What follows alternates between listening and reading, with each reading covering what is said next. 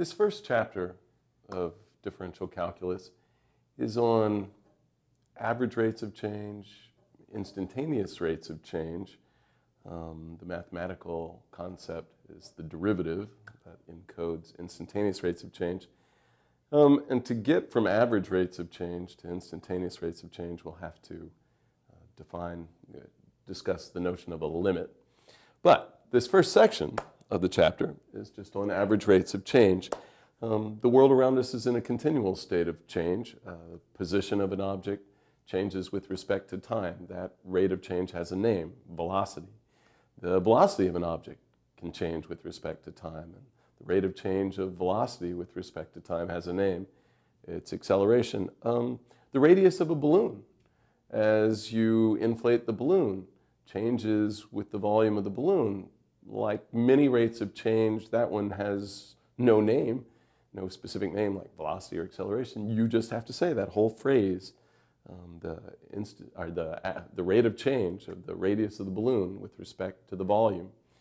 Other things change. There's the price of a lobster changes with the weight of the lobster. The area of a flat widescreen television changes with respect to the diagonal length. The y-coordinate of the graph of a function changes as a function of the x-coordinate. We want to look at various kinds of rates of change, and in this section just talk about what average rate of change means.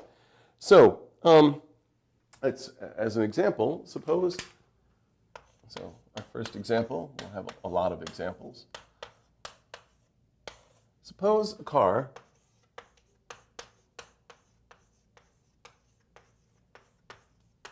is traveling a straight road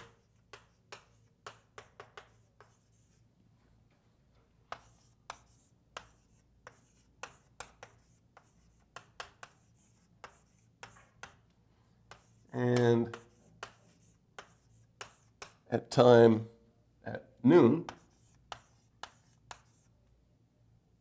the driver notices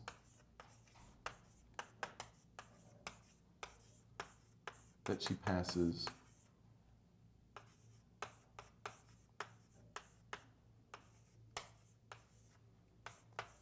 mile marker. There are mile markers on lots of roads. She passes mile marker 37.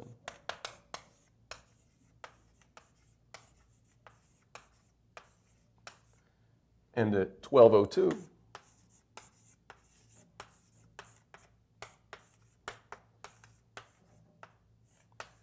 she passes mile marker 38.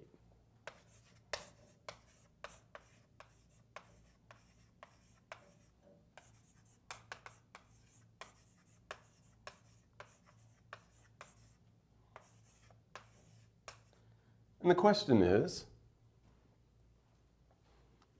what was the velocity of the car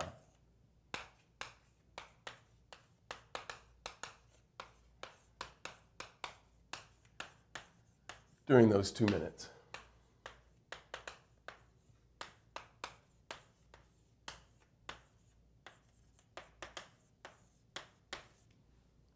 Well, hopefully you hear that question and you go, what do you mean?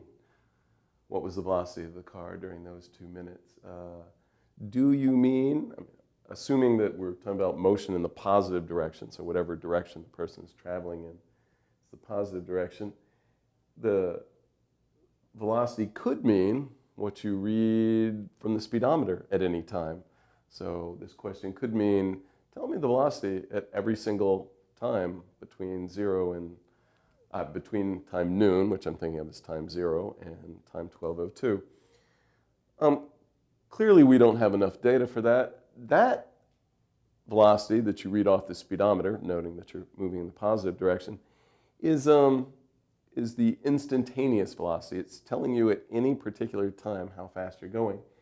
We don't have enough data to calculate that, but what we do have enough data to calculate is what you probably thought of immediately, which is, oh, well, the car went from mile marker 37 to 38, so the change in position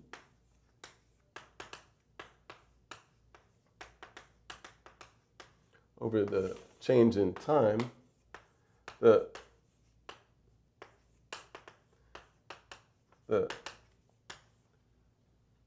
car went 1 mile. The change in position, it went from 37 miles to 38 miles. So the change in the position, it went 1 mile. And in how much time? Well, if we want this in hours, that's 2 minutes is 2/60ths of an hour, so 1/30th of an hour. So what was the velocity of the car during those 2 minutes? Well, what a lot of people would mean is this number, the 38 minus 37 miles, so the 1 mile divided by the 1/30th of an hour, we're at 30 miles per hour. This quantity is, if we're trying to be careful, which we are, the instantaneous velocity would be what you'd read off the speedometer, once again, assuming you're moving in the positive direction. But this is not instantaneous. This is your change in position over your change in time. And this is what we call the average velocity.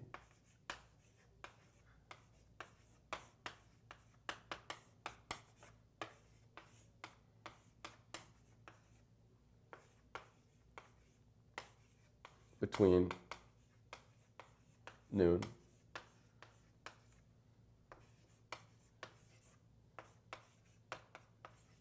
and 12:02 p.m. All right, so hopefully that seems very familiar to you. You've probably made that calculation before in your life.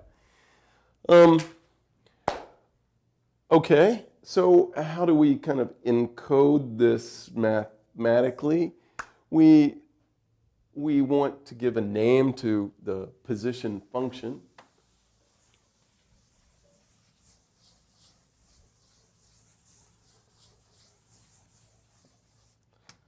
So to make this look more mathematical and to let us generalize what we're doing to other cases, we're going to give a name to the position function. So let's let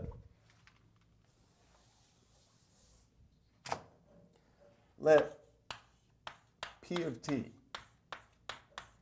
equal the position of the car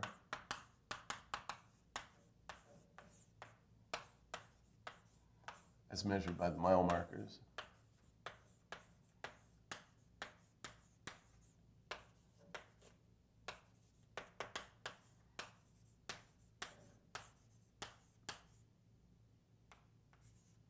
at time t hours.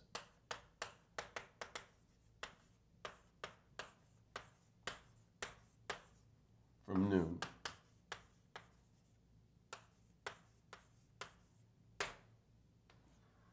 So this looks much more mathematical. And then what did we just calculate to calculate the average velocity? The average velocity that we calculated was just, well, the change in position over the change in time between, if it was t hours from noon, we went from t equals 0 to t equals in hours 1/30th of an hour. And our average velocity was the change in position. So it's the change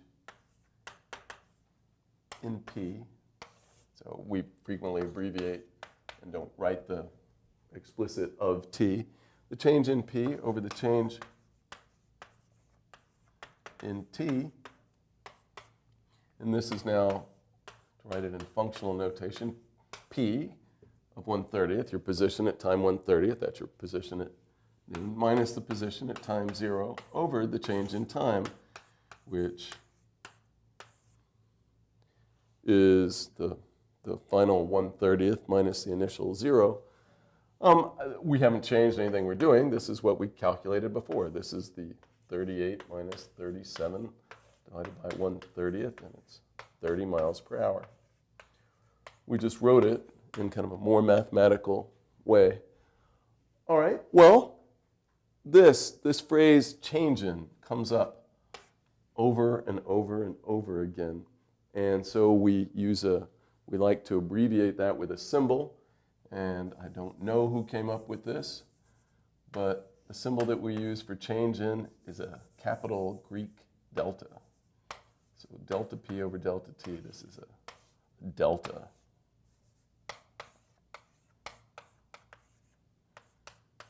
Change in.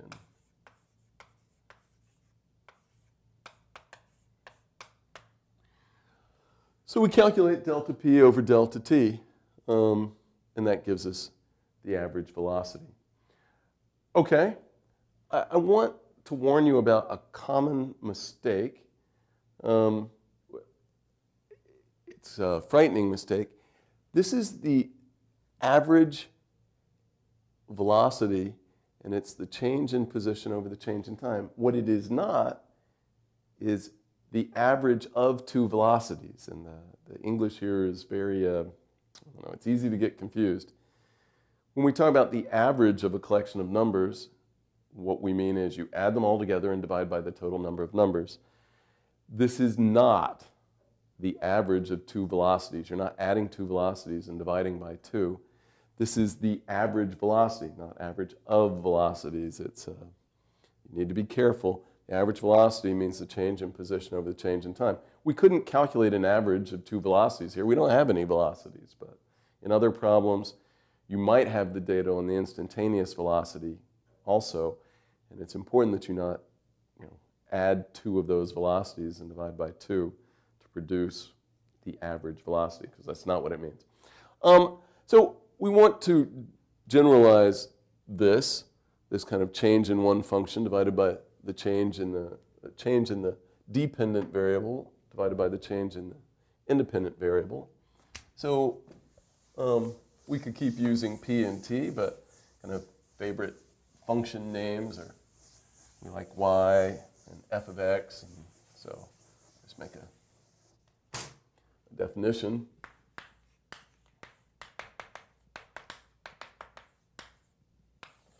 If you've got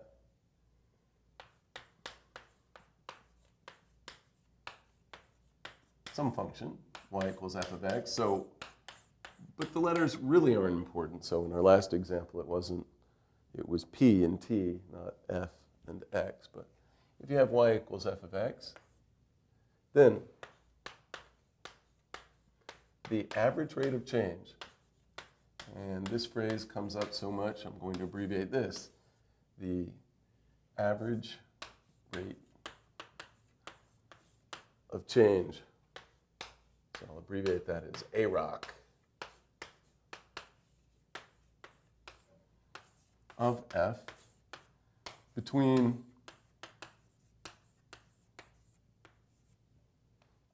the average rate of change of f with respect to x.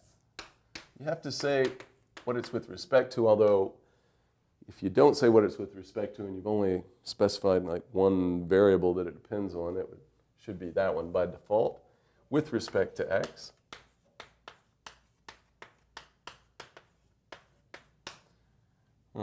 between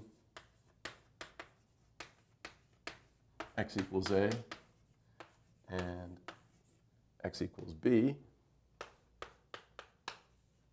is, well, it's just, I could write the change in y over the change in x, or if you've called it, if the function's f, you write the change in f over the change in x. It's just the value of your function at what you're thinking of as the final x value minus the value at the initial x value divided by the change in x, so b minus a. I need to make a couple of comments here. Of course, we need a and b not to be the same since we're dividing by their difference, so we need a is unequal to b. My other comment is I was saying what we're thinking of as the final x value. In fact, it doesn't matter which order you take them in, because if you did f of a minus f of b, as long as you're consistent, and in the denominator also put a first and then b, of course these fractions are the same because you've negated the numerator and the denominator. But typically we have one value that we're thinking of as the final one and one is the initial one. We usually put the smaller value here and the bigger value there. It's not necessary, but that's what I think I'll always do. We also say, assuming, so let me assume that since A is unequal to B, one of them is bigger than the other. I'm going to assume that A is the smaller one, and then this will be my preferred way of writing the average rate of change. And then this is also called, instead of between x equals A and x equals B, sometimes we'll say on the interval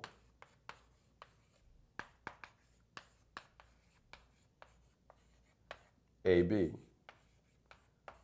That's another way of saying between x equals A and x equals B, is to say the average rate of change of f with respect to x on the interval, the closed interval, those little horizontal line segments mean the closed interval, so including A and B.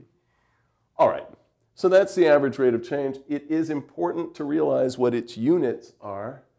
The units of this quotient will, physical units like miles and hours, things like that.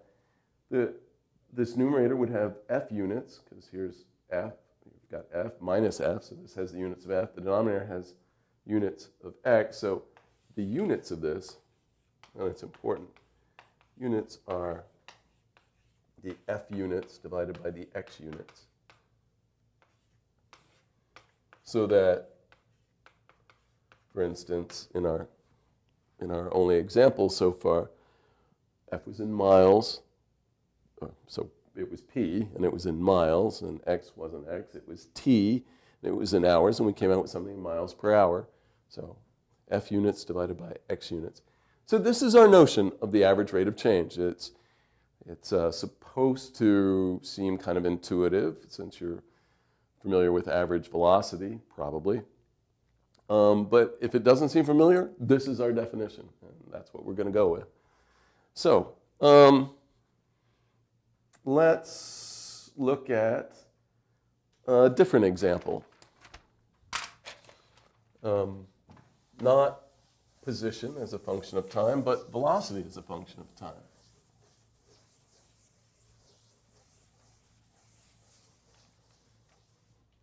So,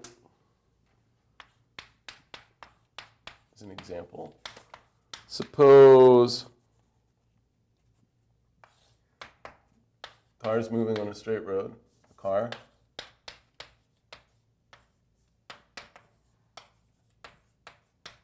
is moving on a straight road. So, not in Boston. On a straight road.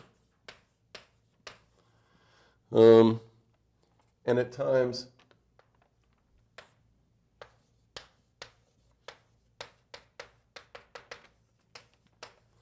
zero, 1, and 5 hours.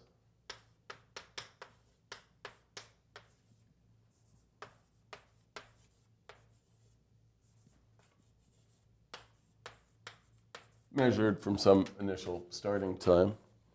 The car is moving at, it's moving, and I mean in the positive direction. The car is moving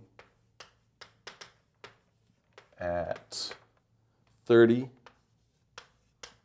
60, and 40 miles per hour, respectively.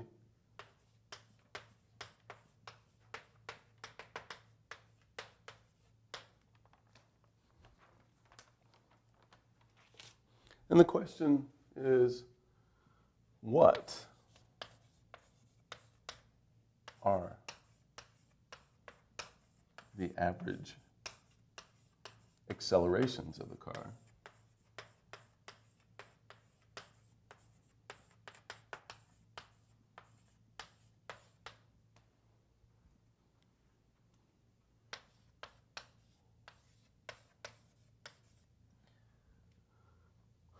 On the intervals.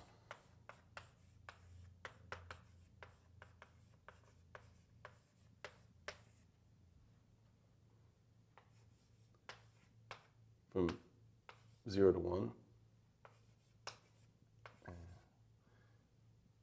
Let's go 0 to 1, 0 to 5, and 1 to 5.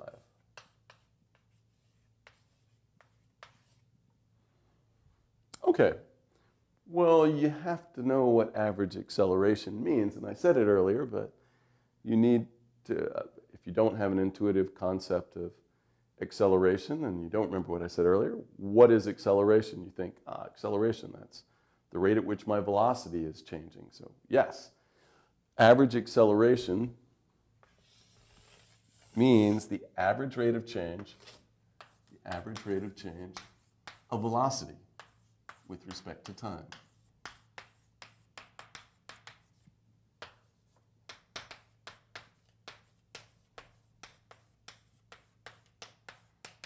As I said before, most average rates of change don't have names, but these are two of the big ones. The average rate of change of position, or the rate of change of position with respect to time, is velocity, and the rate of change of velocity with respect to time is acceleration. So the average accelerations, well, now we just calculate. You're given the data. So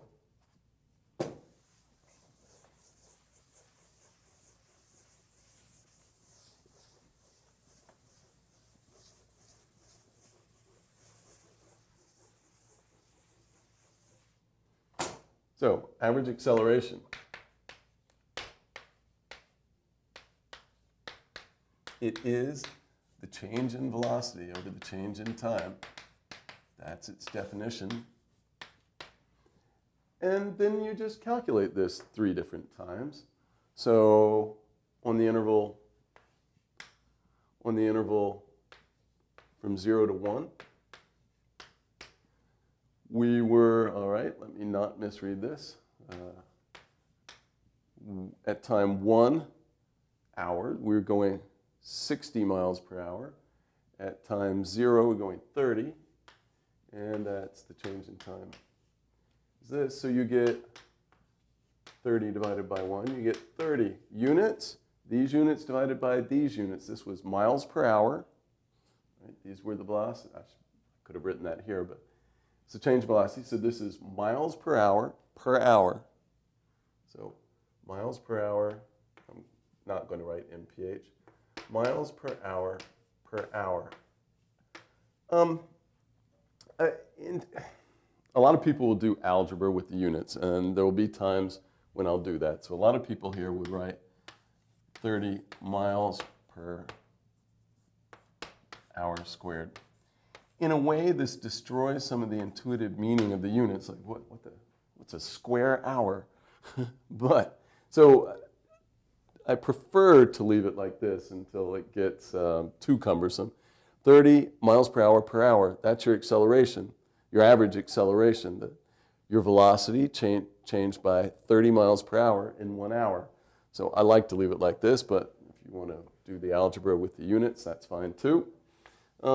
On the interval from 0 to 5, well, you know what you do. You take your velocity at time 5 hours. So at time 5 hours, we're going 40 miles per hour. At time 0, we're still going 30. And the change in time is 5 minus 0. So you get 10 over 5, you get 2 miles per hour per hour. So over the whole interval from 0 to 5, the average velocity was 2 miles per hour. The average acceleration was 2 miles per hour per hour. Okay, what about on the interval from 1 to 5?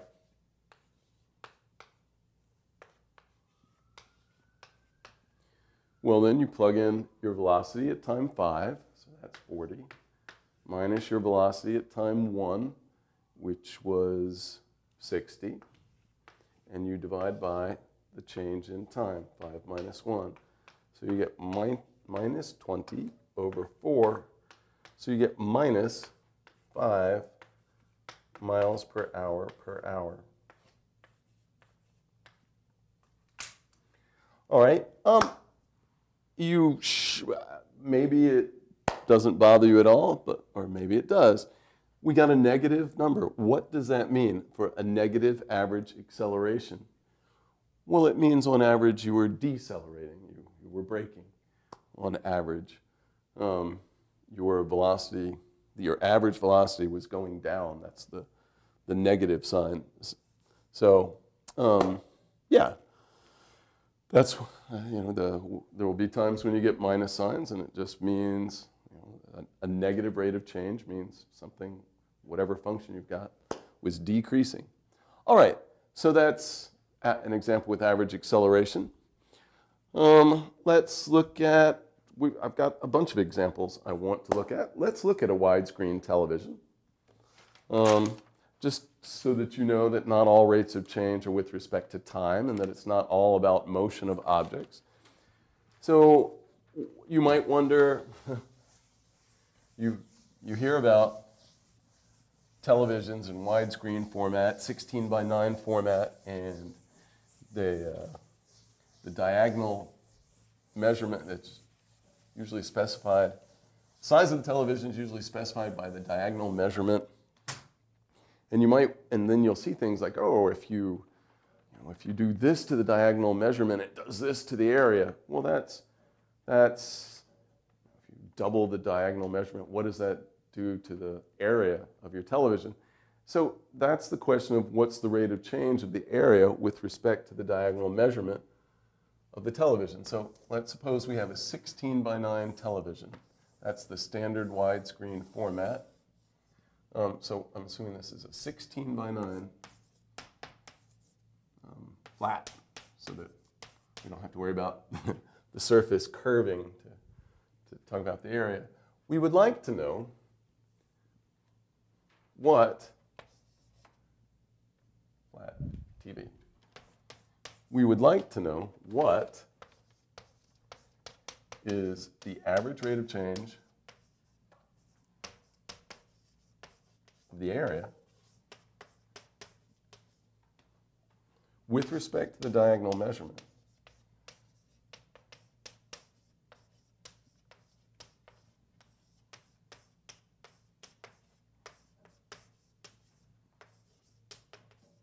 So the diagonal length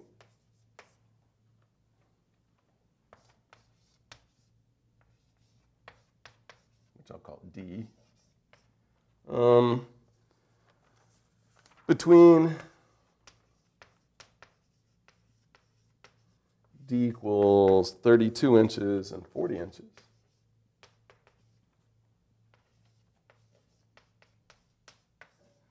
And we'll also calculate the one between D equals 40 inches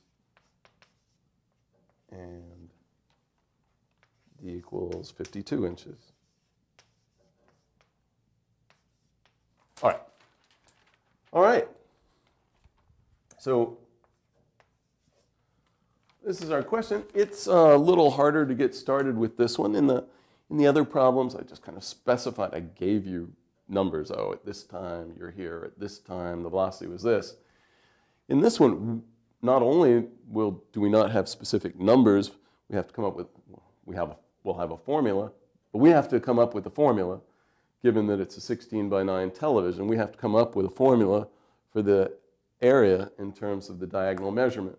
It's not particularly difficult, but it takes a little thought.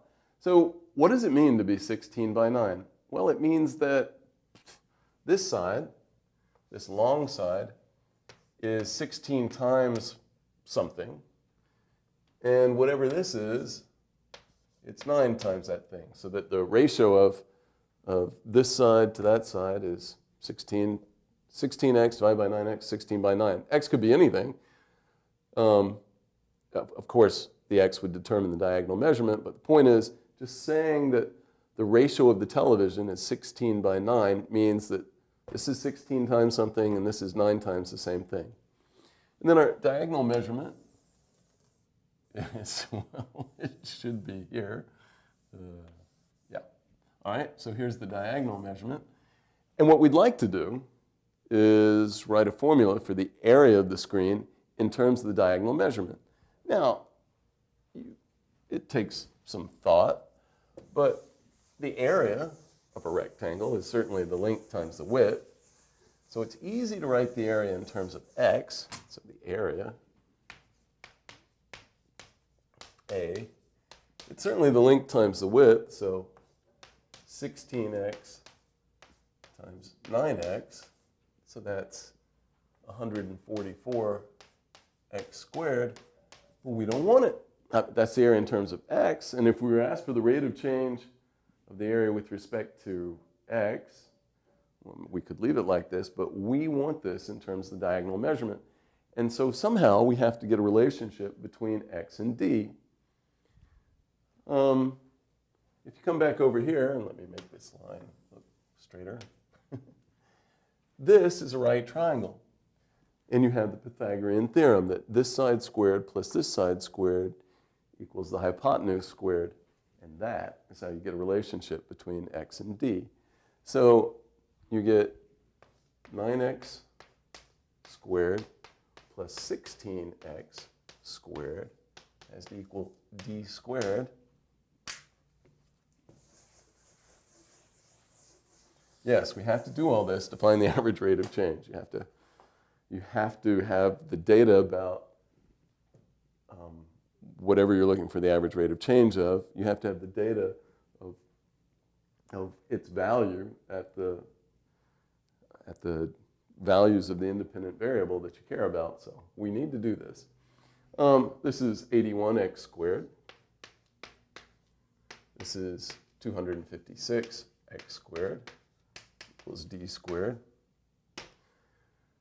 This is adding without a calculator. This is 337x squared equals d squared. And so x squared is d squared over 337. And then finally, we've got what we want, because this is 144x squared, but now you put in that x squared is d squared. And so what you get is A is, it's not very attractive, is 144 over 337 d squared. Okay, yeah, 144 over 337 is fairly ugly, but it is what it is. And now we can answer the question that we were asked. Now it's easy. That was the hard part. And that's frequently the case in problems in calculus, that when you've got a word problem, just translating it into a math problem is the hard part. Solving the math problem is frequently the easier piece. So what is it that we want? We want to calculate delta A, the change in the area over the change in the diagonal, first, where we go from 32 to 40 inches. This should have said inches. I may have said it, I didn't write it. So we want A at 40 minus A at 32 over the change in D, which is 40 minus 32. So at this point, well, I guess we could do the denominator first, but we have to plug this into our function. Now, let me write it over here for convenience. A is 144 over 337 d squared. All right, so first we plug in 40. So you get 144 over 337 times 40 squared. And then you get minus 144 over 337 times 32 squared. And you divide by 40 minus 32, which is 8. The units here, these are square inches, and these are inches. This comes out in square inches per inch, and it's, if you do algebra with the units, yes, you can just write inches. But that kind of destroys the physical meaning. You're talking about square inches of area per inch of diagonal length. I'm just going to leave it as square inches per inch. You can calculate that number. You could pull out a 144 over 337 if you want, times 40 squared minus 32 squared over 8 inches per square inch. If you want this as a decimal, well, get out a calculator. I have cheated and have written it down. You know, that's the answer in inches, in square inches per inch. but it is approximately, to way more decimal places than you'd actually care about if you're television shopping, 30.7656 square inches per inch.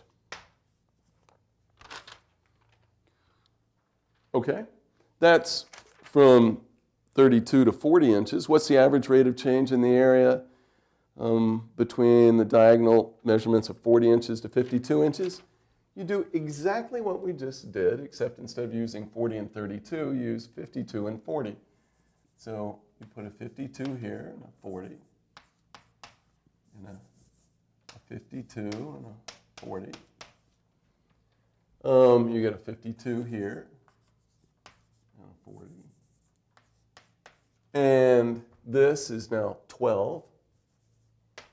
And again, it's in square inches per inch. And you can factor out the 144 over 337 if you want, but as I did, you're probably going to get out a calculator at some point and see that this is approximately 39.3116 square inches per inch.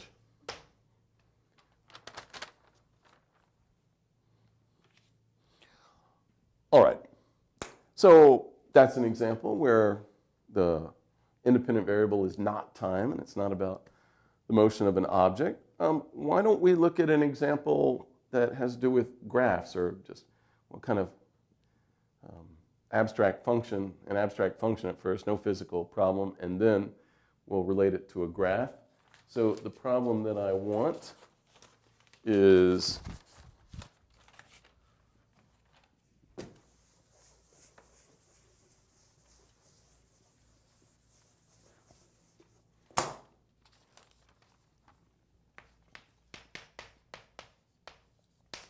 so this will seem easy compared to all the words and the extra work in the last one, but it'll still be not just numbers that are being specified, but you'll have a formula. Suppose y equals f of x equals 4 minus x squared. What is the average rate of change of y with respect to x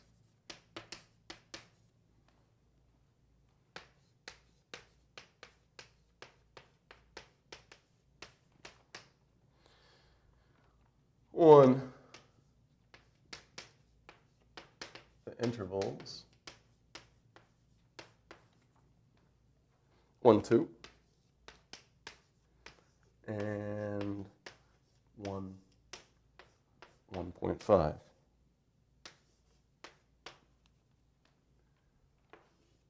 All right, well, hopefully this doesn't seem too difficult to you. It's just the average rate of change of y, so it'll take the change in y with respect to x, so divided by the change in x.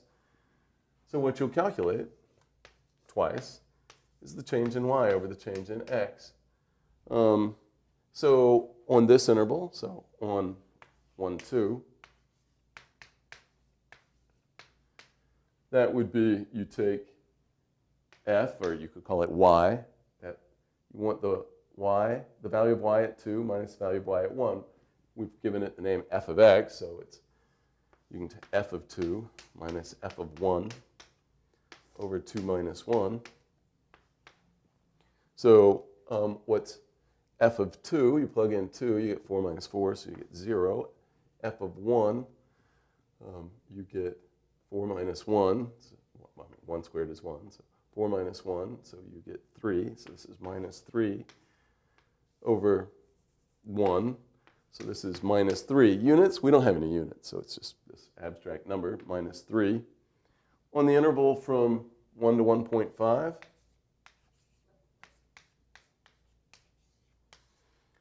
you basically do the same thing, except now instead of 2, you've got 1.5.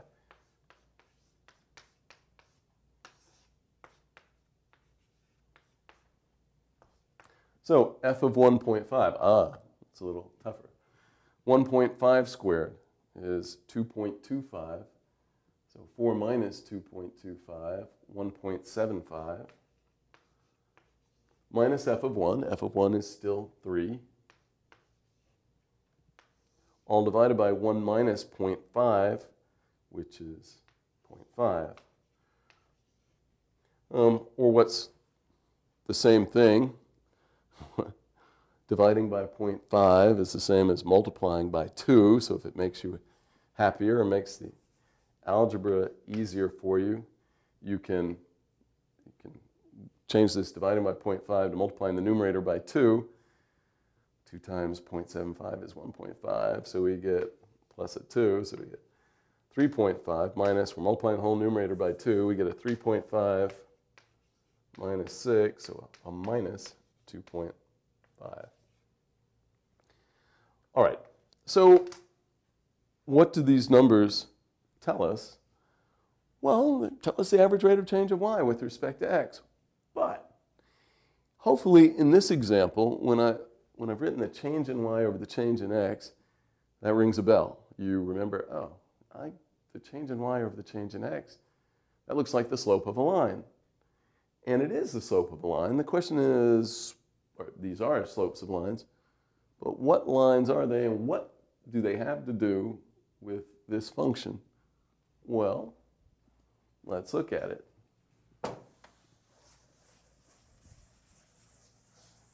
So I don't expect you to know many graphs off the top of your heads, but that one is certainly a parabola because it's y equals quadratic thing. The minus sign in front of the x squared means it curves downward. Its biggest value will be 4. So you really should be able to graph this without a graphing calculator, but hey, if you have to use a graphing calculator, use a graphing calculator. So it's a parabola. It curves downward, peaks at 4. I'm not going to worry about my scale too much, but it'll certainly cross the x-axis. The x-axis is where y is 0, so that occurs when x is plus or minus 2. So you get that. What are we calculating when we look at it? It looks like we're calculating the slope of a line. Like delta y, delta x, when we were on the interval 1, 2, well, we took the value at 2 minus the value at 1 over 2 minus 1. What line would that be the slope of? Well, it's the line that goes between the corresponding points on the graph. What corresponding points on the graph? When x is 1, let me use colored chalk. So when x is 1, you're up here. This point has coordinates 1, f of 1. But f of 1 is 3. So this has coordinates 1, 3. This point has coordinates 2. It's a point on the graph. It has coordinate 2, f of 2. But f of 2 is 0. And so what line is this the slope of? Oh, the most obvious one is this line that connects those 2 points on the graph. And if you had to calculate the slope of this line, you could take the change in the y coordinate, so f of 2 minus f of 1, divided by the change in the x coordinate, 2 minus 1. That average rate of change is the slope of the corresponding line. It's the line between the corresponding points on the graph. So we give a line like that that goes between 2 points on the it goes between 2 points on the graph name. This is called a secant line to the graph.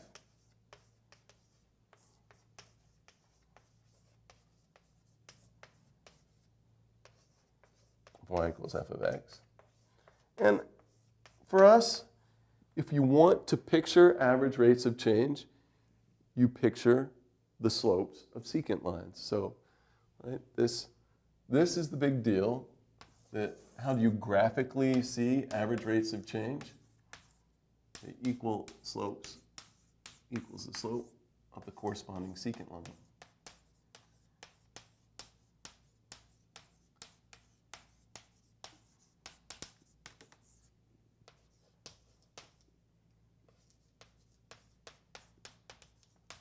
So that, for instance, you should be able to, why is this useful? You should be able to look at this graph, see those 2 points, draw this line, and you should have known for a long time that that line has negative slope. Positive slope goes roughly from the lower left to the upper right. Negative slope goes roughly from the upper left to the lower right. This line has negative slope. Well, we found a negative average rate of change of -3.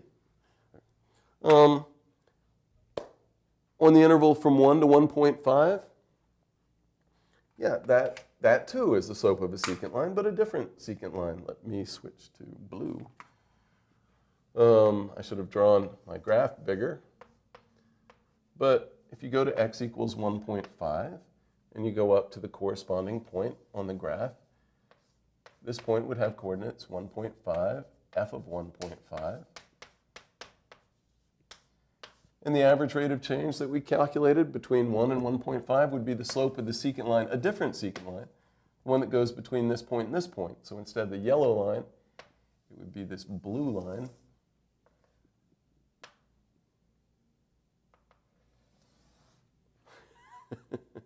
My lines aren't very straight. That is supposed to have slope -2.5. So anyway, I hope you get the idea. I'm laughing at my own graphs, but it's not a very hard idea. But if you want to picture the average rate of change of a function graphically, you graph the function, and then the average rate of change between 2 values of the independent variable, you just mark the corresponding points on the graph that correspond to those values of the independent variable. You draw the straight line connecting them, and the slope of that line is the average rate of change of the function on that interval. All right.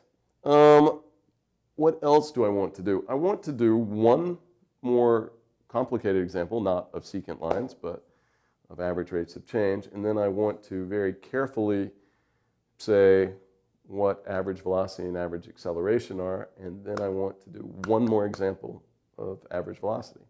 So let me start with another example where it's a physical rate of change,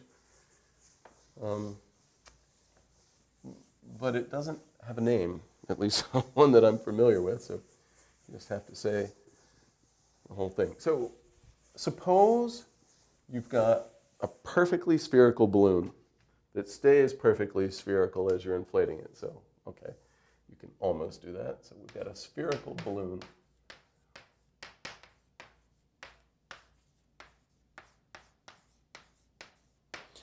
And my question is, what is the average rate of change of the radius of the balloon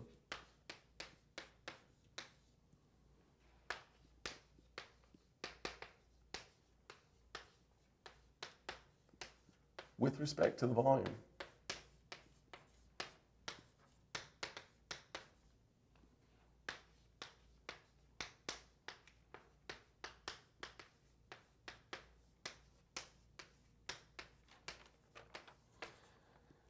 As the volume goes from 20 cubic inches to 30 cubic inches.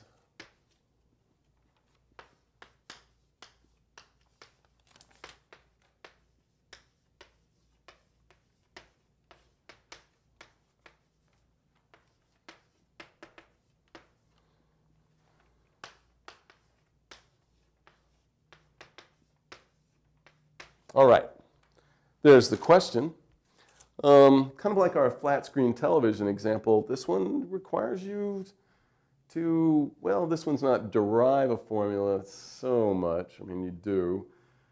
But in this one, you have to know a formula, so either have it memorized or look it up for the volume of a balloon, a volume of a sphere. And what you should either remember or look up is the volume. and hopefully this sounds familiar, is 4/3 pi times the radius cubed. So that's the radius. All right. So you have to know this to do this problem. So if you don't know it, now you do. Or if you didn't know it, now you do.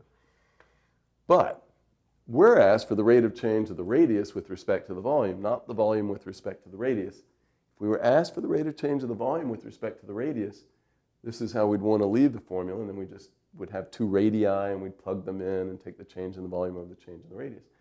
But we need the change in the radius over the change in the volume. And that means we need the radius written as a function of the volume, not the volume written as a function of the radius.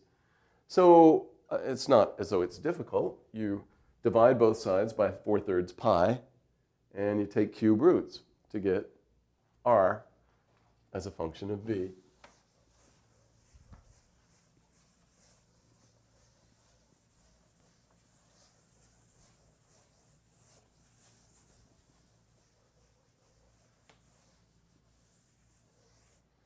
So you do that. You get r cubed equals the volume divided by 4/3 pi. You could invert this 4/3 if you want, and write this as 3v over 4 pi. And then you need to take cube roots. So r is the cube root, or in exponential notation, just 3v over 4 pi to the 1/3 power. Taking cube roots, extracting the 1/3 power. Same thing. And what do we need to do? We need the change in r over the change in v, and as v goes from 20 to 30 cubic inches. So you need to calculate from 20 to 30, you need to calculate this minus what you get at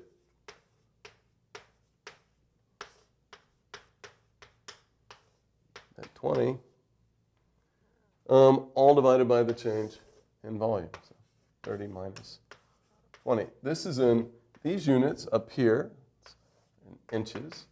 These units down here in cubic inches. Again, you could simplify and write 1 over square inches, but inches of radius per cubic inch of volume. Just leave it that way. To get a decimal answer, this is going to be something completely hideous. Right? Dividing by 4 pi, taking cube roots. I can't do it in my head. Well, it's true I could work it out to desired accuracy, but it'd take a long time. But again, I wrote this one down. It's this comes out to be approximately 0.0243683 inches per cubic inch.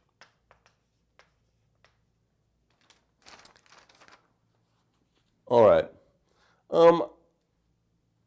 I've pretty much finished with the examples of average rates of change, except because motion and average velocity and acceleration come up so often, I want to be more careful about defining those, and I want to talk about average speed versus average velocity, and then do one last example or two last examples, depending on how you count. So what's the problem? This is a one-variable calculus course, and so we need, if we're talking about your position, we need for that to be a function of a single variable. And we need for your position to be described by a single number.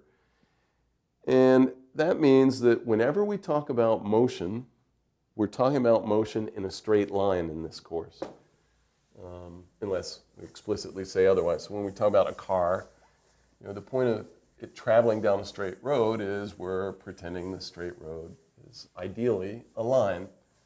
And so whenever we talk about motion, so we will, except in very few cases where we explicitly say we're not moving in a straight line, we'll have motion in a straight line.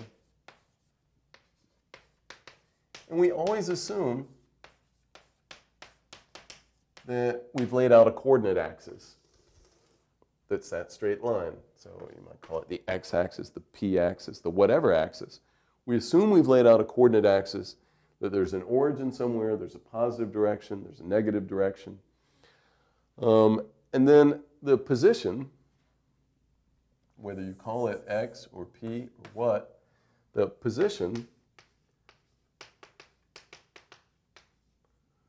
which is the coordinate on the axis.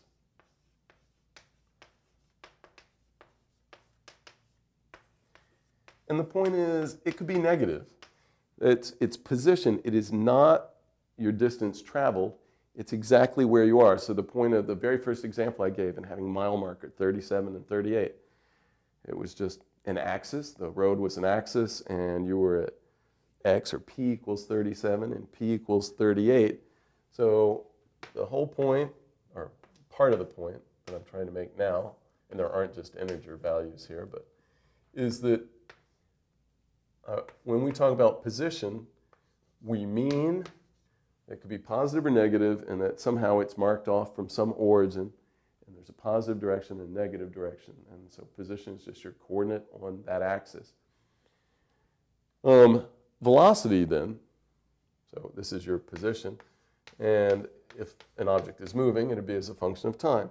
Average velocity, then, as I said, is the change in position over the change in time.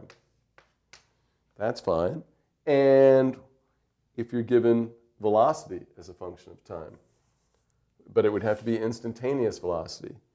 If v of t equals velocity, and we are going to have to, right now I'm assuming you have an intuitive concept of velocity, instantaneous velocity. You know, it's what you read off the speedometer of a car if you also pay attention to the direction.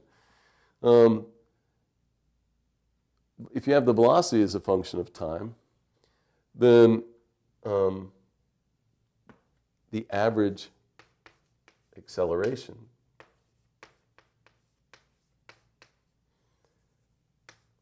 is the change in velocity over the change in time. Understand that velocity could be negative. Your average velocity could be negative, which would mean your position just went, your final position is smaller than your initial position.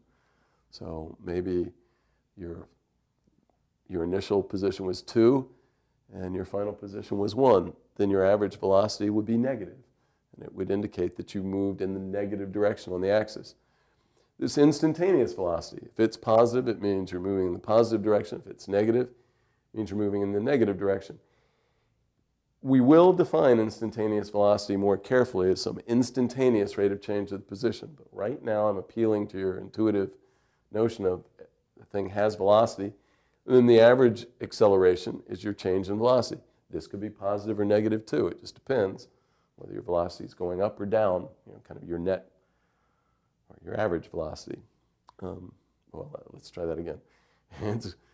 This could be positive or negative, depending on whether, I shouldn't have said average velocity, depending on whether your final velocity is bigger or smaller than your initial velocity. But what is average speed? And now you have to be careful.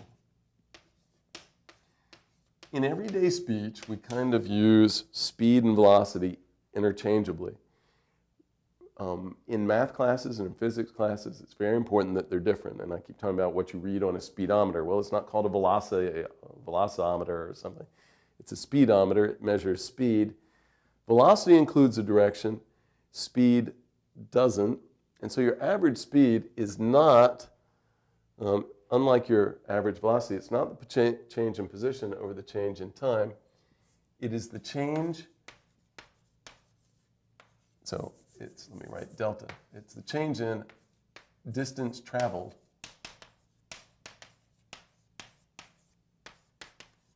not position, but distance traveled divided by the change in time. And I want to give a quick example that really makes it clear that average velocity and average speed are different.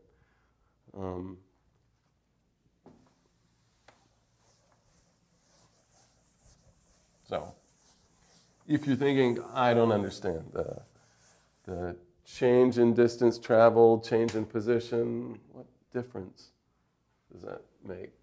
All right, let's look at it. Example, a car travels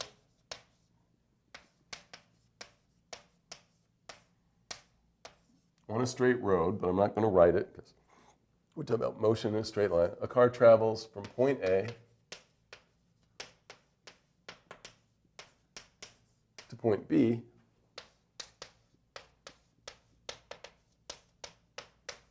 and then back to point A.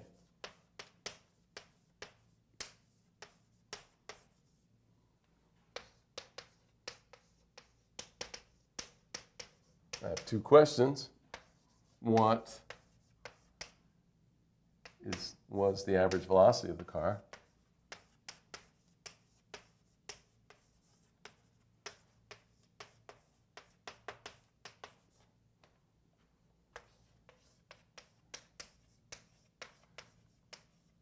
And what was the average speed of the car?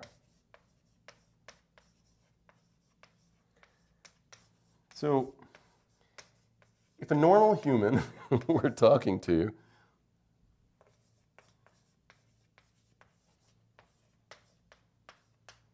and you told them that you went somewhere and came back, and they ask, oh, what was your average velocity?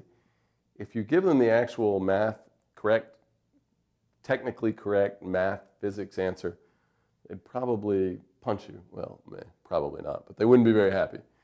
Because you travel from point A to point B and then back to point A, and you ask for the average velocity. The average velocity is the change in position over the change in time, but it's the entire change in position over the change in time. Well, the change in position during the whole trip, you went from point A and you ended up back at point A. The change in position here is 0. And assuming that you didn't do this in 0 time, so that you actually did travel somewhere, which you couldn't do in 0 time, it doesn't matter what delta t is. If it's not 0, this is 0. And so the average velocity, 0, whatever the units are, miles per hour. And that's because your average velocity, you should think, well, I was going a positive velocity when I was going in a positive direction. When I turned around and came back, if you call the direction from A to B the positive direction, you're going in positive, at some positive velocities you went from A to B, but the velocity from B to A is negative, and so your average velocity, those cancel out, and you end up with 0. Well, that's kind of annoying. If somebody asked you what your average velocity was during the trip, they probably wouldn't want you to say 0, but what they probably want, I like that word, average.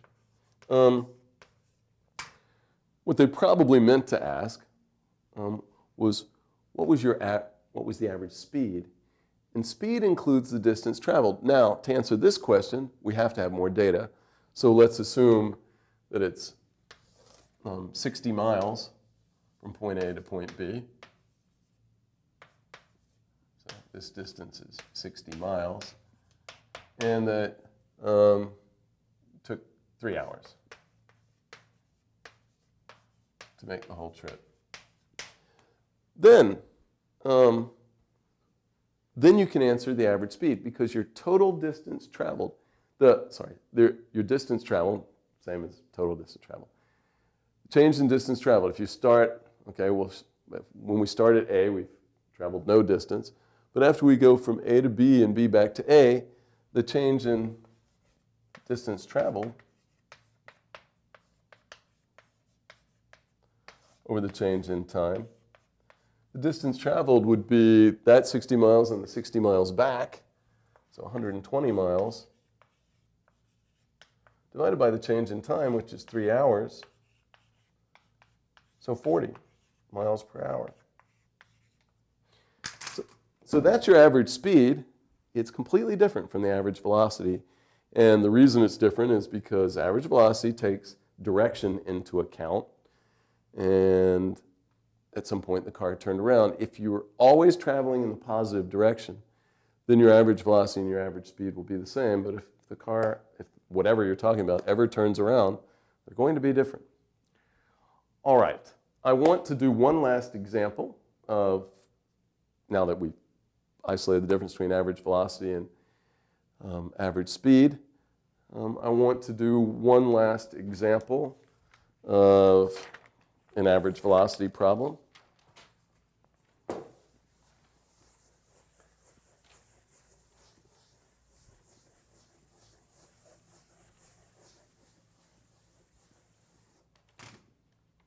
So, example.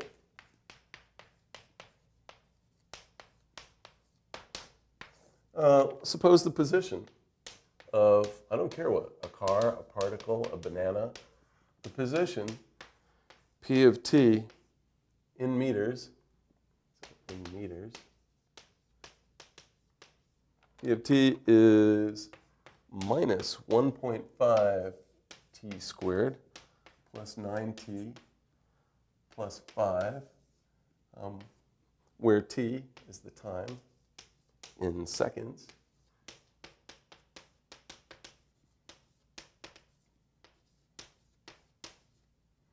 And we'll say t is between 0 and 20. All right. So what do I want on, like, what's the average velocity on the intervals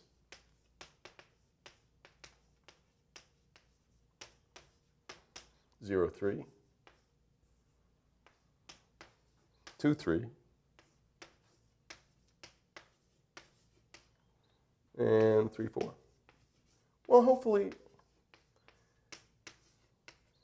at this point, this question seems boringly obvious. Hopefully, it's like, oh my God, I can't believe you expect me to do another one of these. They're so easy. So let's do it.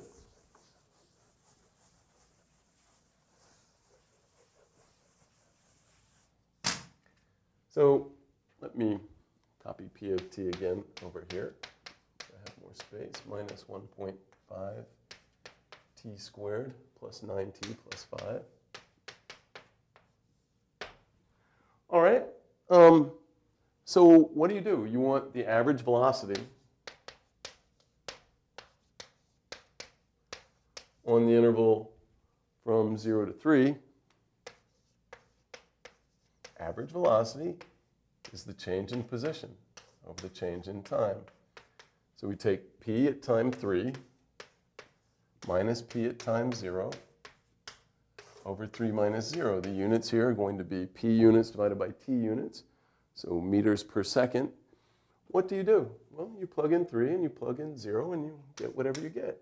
You get minus 1.5 times 3 squared, so times 9, plus 9 times 3, plus 5, minus p at 0, so that's minus 0 plus 0 plus 5,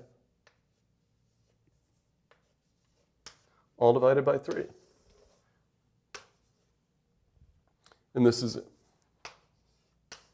all divided by 3. And this comes out in meters per second. And what do you do? What do you do for the other two intervals? Exactly the same thing. It's kind of boring after a while. You just do the same thing over and over again. If you want a number for this, this comes out to be 4.5 meters per second. But what do you do on the interval from 2 to 3? Well, you put a 2 here and 2 here. And then you calculate the analogous quantity. So down here you'll have a 1. And then P of 3 wouldn't change, but you put in P at 2. So here you wouldn't have this. You would have minus 1.5 times 2 squared plus 9 times 2 plus 5. And you subtract that. And this still comes out in meters per second. But now it's 1.5 meters per second. Okay, great. And finally, what would you do if you had to calculate on 3,4? Well, the average velocity on 3,4, still the change in p over the change in t, the change in position over the change in time.